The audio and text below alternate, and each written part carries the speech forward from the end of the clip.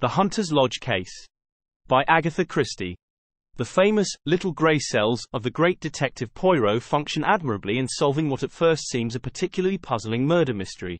After all, murmured Poirot, it is possible that I shall not die this time. Coming from a convalescent influenza patient, I hailed the remark as showing a beneficial optimism. I myself had been the first sufferer from the disease. Poirot in his turn had gone down. He was now sitting up in bed, propped up with pillows. Yes, yes, my little friend continued. Once more shall I be myself again, the great Hercule Poirot, the terror of evildoers. Figure to yourself, mon ami, that I have a little paragraph to myself in society gossip. But yes, here it is. Go it, criminals, all out. Hercule Poirot, and believe me, girls, he's some Hercules. Our own pet society detective can't get a grip on you. 'Cause why? 'Cause he's got la grippe himself. I laughed. Good for you, Poirot. You are becoming quite a public character. And fortunately you haven't missed anything of particular interest during this time. That is true. The few cases I have had to decline did not fill me with any regret. Our landlady stuck her head in at the door. There's a gentleman downstairs. Says he must see M. Poirot or you, Captain. Seeing as he was in a great to-do, and with all that quite the gentleman, I brought up his card. She handed me the bit of pasteboard. Hon. Roger Havering, I read. Poirot motioned with his head toward the bookcase, and I obediently pulled forth the Who's Who. Poirot took it from me and scanned the pages rapidly. Second son of 5th Baron Windsor. Married 1913 Zoe, 4th daughter of William Crabbe. Hunnam, I said. I rather fancy that's the girl who used to act at the Frivolity. Only she called herself Zoe Carisbrooke. I remember she married some young man about town just before the war. Would it interest you, Hastings, to go down and hear what our visitor's particular trouble is? Make him all my excuses. Roger Havering was a man of about 40, well set up and of smart appearance. His face, however, was haggard, and he was evidently laboring under great agitation. Captain Hastings? You are M. Poirot's partner, I understand. It is imperative that he should come with me to Derbyshire today. I'm afraid that's impossible, I replied. Poirot is ill in bed, influenza. His face fell. Dear me, that is a great blow to me. The matter on which you want to consult him is serious. My God, yes. My uncle, the best friend I have in the world, was foully murdered last night. Here in London? No, in Derbyshire. I was in town and received a telegram from my wife this morning. Immediately upon its receipt I determined to come round and beg M. Poirot to undertake the case. If you will excuse me a minute, I said, struck by a sudden idea. I rushed upstairs, and in few brief words acquainted Poirot with the situation. He took any further words out of my mouth. I see, I see. You want to go yourself, is it not so? Well, why not? You should know my methods by now. All I ask is that you should report to me fully every day, and follow implicitly any instructions I may wire you. To this I willingly agreed, and an hour later I was sitting opposite Mr. Havering in a first-class carriage on the Midland Railway, speeding rapidly away from London. To begin with, Captain Hastings, you must understand that Hunter's Lodge, where we are going, and where the tragedy took place, is only a small shooting box in the heart of the Derbyshire moors. Our real home is near Newmarket, and we usually rent a flat in town for the season. Hunter's Lodge is looked after by a housekeeper who is quite capable of doing all we need when we run down for an occasional weekend. Of course, during the shooting season, we take down some of our own servants from Newmarket. My uncle, Mr. Harrington Pace, as you may know, my mother was a Miss Pace of New York, has for the last 3 years made his home with us. He never got on well with my father, or my elder brother, and I suspect that my being somewhat of a prodigal son myself rather increased than diminished his affection toward me. Of course, I am a poor man, and my uncle was a rich one, in other words, he paid the piper. But though exacting in many ways, he was not really hard to get on with, and we all three lived very harmoniously together. 2 days ago my uncle, rather wearied with some recent gaieties of ours in town, suggested that we should run down to Derbyshire for a day or two. My wife telegraphed to Mrs. Middleton, the housekeeper, and we went down that same afternoon. Yesterday evening I was forced to return to town, but my wife and my uncle remained on. This morning I received this telegram. He handed it over to me, and I read. Come at once. Uncle Harrington murdered last night.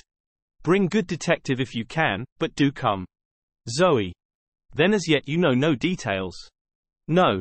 I suppose it will be in the evening papers. Without doubt the police are in charge. It was about 3 o'clock when we arrived at the little station of Elmersdale. From there a 5-mile drive brought us to a small grey stone building in the midst of the rugged moors. A lonely place, I observed. Havering nodded. I shall try and get rid of it. I could never live here again. We unlatched the gate and were walking up the narrow path to the oak door when a familiar figure emerged and came to meet us. Jap! I ejaculated. The Scotland Yard inspector grinned at me in a friendly fashion before addressing my companion. Mr. Havering, I think. I've been sent down from London to take charge of this case, and I'd like a word with you, if I may, sir. My wife. I've seen your good lady, sir, and the housekeeper. I won't keep you a moment, but I'm anxious to get back to the village now that I've seen all there is to see here. I know nothing as yet as to what. Exactly, said Jap soothingly. But there are just 1 or 2 little points I'd like your opinion about all the same. Captain Hastings, here, he knows me, and he'll go on up to the house and tell them you're coming. I went on to the house. I rang the bell, as Jap had closed the door behind him. After some moments it was opened to me by a middle-aged woman in black. Mr. Havering will be here in a moment, I explained. He has been detained by the inspector. I have come down with him from London to look into the case. Perhaps you can tell me briefly what occurred last night. Come inside, sir. She closed the door behind me, and we stood in the dimly lighted hall. It was after dinner last night, sir, that the man came. He asked to see Mr. Pace, sir, and seeing that he spoke the same way, I thought it was an American gentleman friend of Mr. Pace's, and I showed him into the gun room, and then went to tell Mr. Pace. He wouldn't give no name, which of course was a bit odd, now I come to think of it.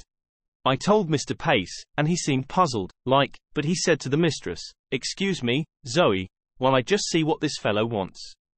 He went off to the gun room, and I went back to the kitchen, but after a while I heard loud voices, as if they were quarreling, and I came out into the hall. At the same time, the mistress she comes out too, and just then there was a shot and then a dreadful silence. We both ran to the gun room door, but it was locked, and we had to go round to the window. It was open, and there inside was Mr. Pace, all shot and bleeding. What became of the man? He must have got away through the window, sir, before we got to it. And then? Mrs. Havering sent me to fetch the police. 5 miles to walk, it was. They came back with me, and the constable, he stayed all night.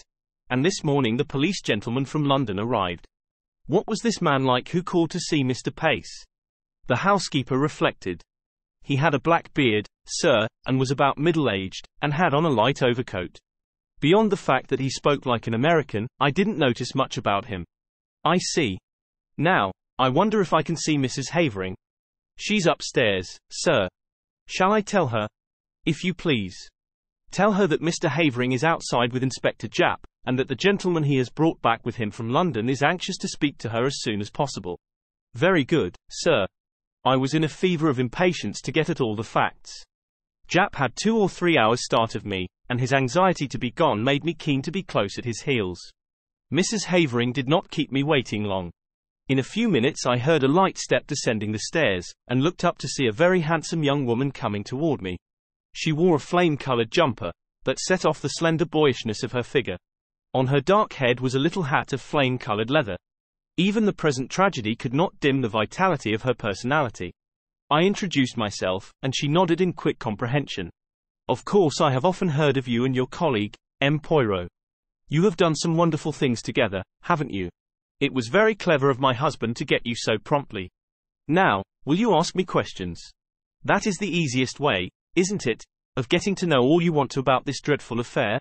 Thank you, Mrs. Havering. Now, what time was it that this man arrived? It must have been just before 9 o'clock.